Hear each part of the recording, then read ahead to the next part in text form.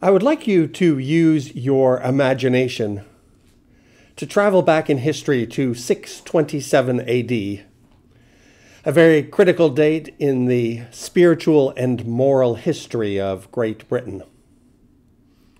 King Edwin of Northumbria has summoned a special council of warriors, wise men, and priests. And he summons them because the king is of two minds as to whether or not to accept Christianity. It's been presented passionately to him by Paulinus, one of Columbus' missionaries, and the king is wavering between two options. So he asks his wise men and his warriors and priests what they think of this new faith, Christianity. Then one of the warriors stands up and addresses the gathering in a speech which has become famous down through the centuries. He likens a human life to the flight of a sparrow through the great banqueting hall in which they all sit for supper. Now you have to picture the hall. Here it is, this rather primitive building with two openings, one at either end. The fire is blazing in the middle. The hall is warm and everyone sits around for supper. And outside, the winter storms are raging. Suddenly, through one of the doors, a sparrow flies and begins to circle around the hall for a few moments. And then it flies out the other door. And while it's in the hall, the sparrow is safe and warm and free from the chaos and the storm outside. But then it vanishes from the summer of the banqueting hall back out into the tempestuous unknown of winter. Then the warrior, after having drawn this mental image, ends by saying, "So is this human life, here and now. It's like the sparrow that flies through the banqueting hall. We don't know where it's going to, and we don't know where it's come from. We're uncertain of everything. If, therefore, this new doctrine can teach us something more certain, it seems justly to deserve to be followed." And the speech is decisive.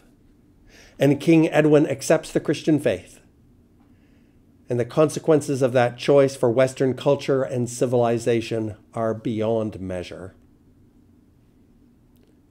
But do you see how skillfully that warrior plays on the emotions of the people?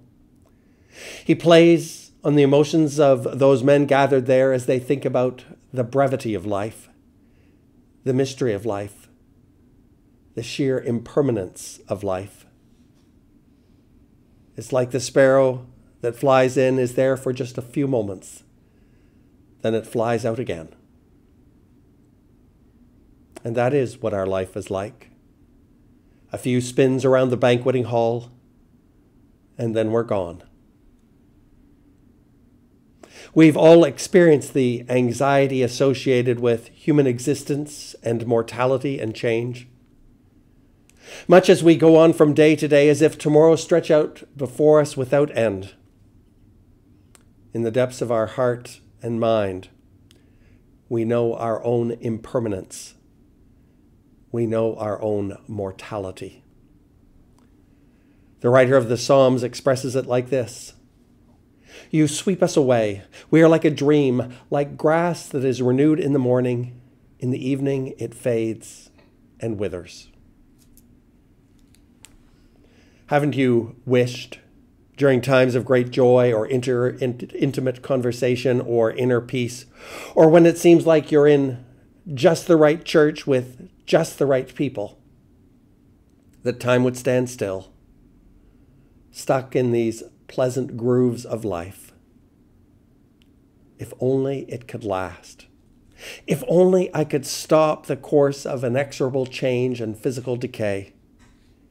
If only I could make this moment last forever. But we can't. We know life is impermanent. We know life is transitory. But in the good moments of life, we wish this time could last forever. The writer to the Hebrews John read it for us. That writer says this: "For here we have no lasting city, but we are looking for the city that is to come." The truth is, we are citizens of two worlds, citizens of this fleeting and transitory world, but also citizens of another world, a world which is permanent and lasting and eternal.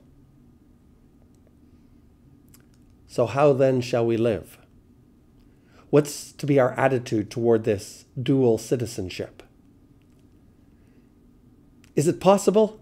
It could be an attitude of stewardship and growth, of joy and life, of grasping hold of the possibilities and potential of each moment, of each situation, even though we know it won't last. Here we have no lasting city. But while it lasts, let's use this world. Let's care for this world and all the opportunities it provides for love and for life and for fellowship. We don't own our lives. We hold our lives in trust for God. Like the servants in the parable of Jesus who are entrusted with bags of gold, the idea is to see what we can do with it, what we can make out of this treasure of life which is given into our care. It is to affirm the essential goodness of life. It's like the flight of a sparrow. Here we have no lasting city. But while it lasts, God calls us to love this world and to work for the health and growth of God's people and God's kingdom. I heard the story of a rather eccentric evangelist at a revival meeting. After denouncing the world and painting for his congregation the glories of heaven, he cries out, "Hands up, everyone who wants to go to heaven." And everybody puts their hands up, except for one man sitting in the front pew. And the evangelist glares at him and cries out, "Hands up, everyone who wants to go to hell." But the man in the front pew still keeps his hand by his side. So the preacher points at this difficult parishioner and says, "What about you, friend? You didn't put your hand up for heaven? You didn't put your hand up for hell? Where do you want to go?" And the man says, "I don't want to go anywhere. I like it here." Well, we do like it here. It's good. It contains moments of intimacy and joy and laughter. And God gives us life to make something of ourselves, to learn, to grow, to explore the mysteries of who we are and who God is and our purpose for being here. And all of life is a gift. And all of life flows from the goodness of God. And all of life is sacramental. We're not here for long.